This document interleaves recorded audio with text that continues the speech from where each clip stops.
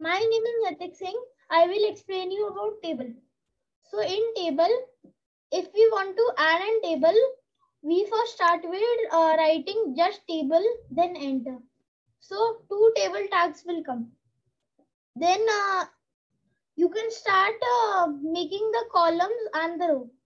If you will write TR, a row will happen like this. So I added 3 TR. So 3 rows are here. Then I added in the TR we can add TH or TD.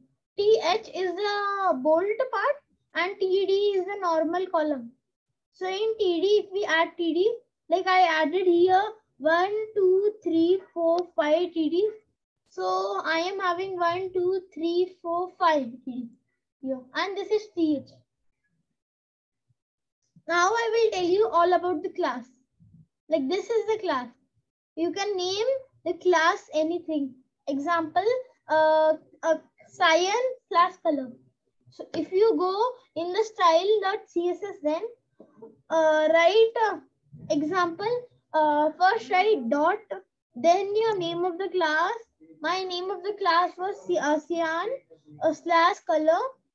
So I will write cyan slash color after dot. Then I will add this bracket in the CSS.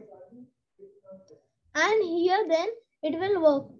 For this whole thing, for this whole class, I put the color as cyan. So it is working here as it. Now I will explain you all about call span and row span.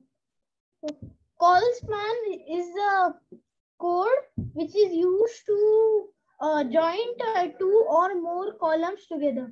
Much more than two. Like here, you can see that this should be two columns, but I joined it using call span.